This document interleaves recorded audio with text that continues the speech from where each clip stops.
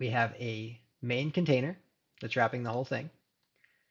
That container has two children, a header and a main section. We have our header and the rest is the main.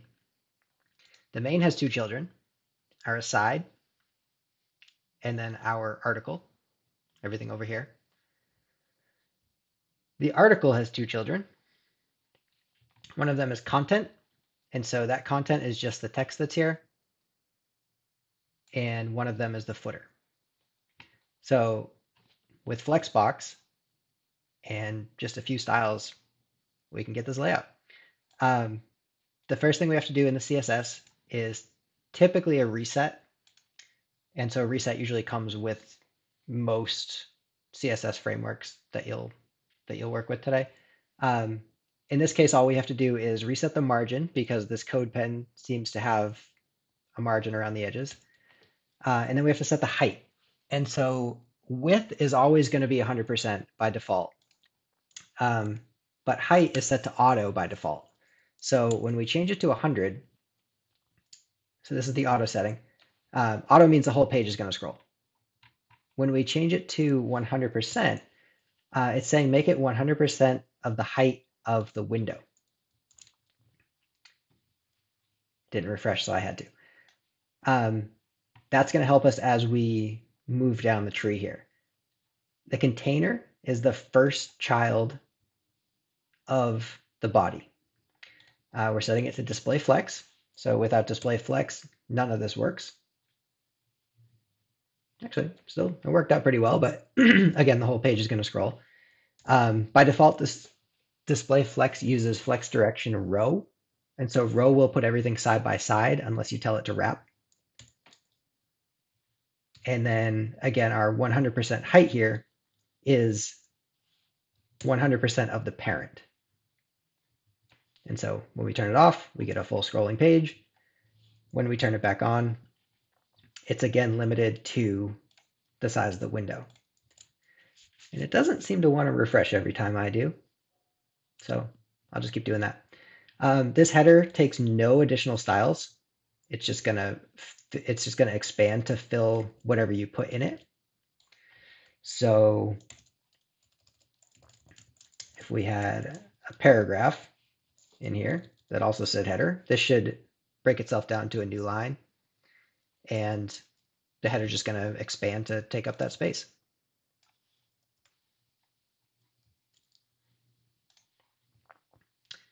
The main is our main container is a sibling of header, and it has a lot of stuff in it that header does not. So because we're using Flexbox, it's going to take up all the remaining space because it has enough content to fill it. Typically, I would use Flex1 here. And so Flex1 is shorthand for Flex Grow 1, Flex Shrink 1, and Flex Basis 100%. And that number 1 is a Boolean. So if you say Flex Grow 1, you're saying it's okay to grow. Let it fill any container. Flex Shrink 1 means let it contract to fit whatever it needs to be. And then Flex Basis is sort of like width or height. It's a percentage. And if you have, for example, Flex Shrink turned off, it'll never let the container get below whatever you set as the basis. So that's a story for another day. In this project, we actually don't need it at all because we have enough content to fill the rest of the screen. So we're just going to keep it as trim as possible here. Overflow hidden keeps the entire page from scrolling. So just like up above, if we were to comment out overflow hidden here, the whole page scrolls, which isn't a disaster, but what we want in this case is that fixed footer.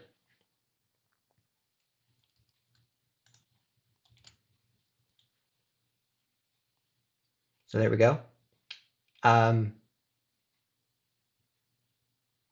then we get inside the main. Inside the main, we have a sidebar, our aside, and then our main content, the article.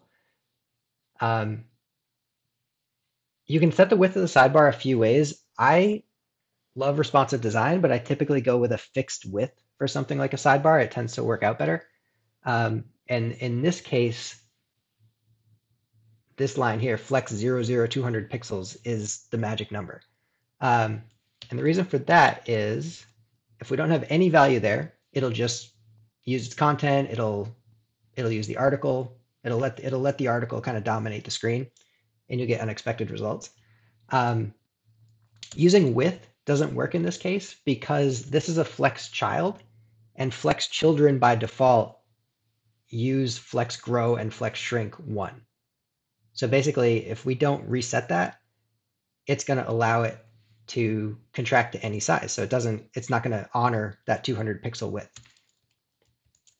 It's going to do the same thing for flex basis because it still has flex shrink and flex grow turned on. So the shorthand here,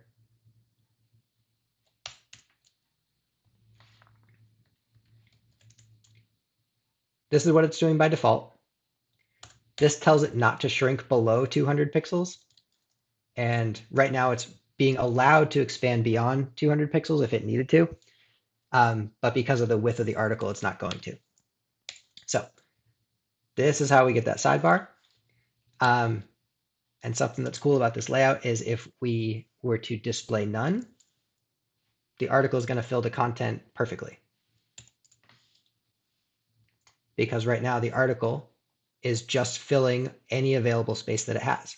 So with the sidebar visible, the article has all the space it needs except for 200 pixels. Once we get into that article, this is another flex container. You can have flex displays inside other flex displays. And you actually have to if you want to have control over it. So in order for us to make this into a column instead of a row, which it wants to be by default, so it would look like that side by side, you have to set another display flex on it. Just like before, I typically would put flex 1 here, and I normally put flex 1 on any container that I want to take up all available space. In this case, because it's big enough, we don't need to do that.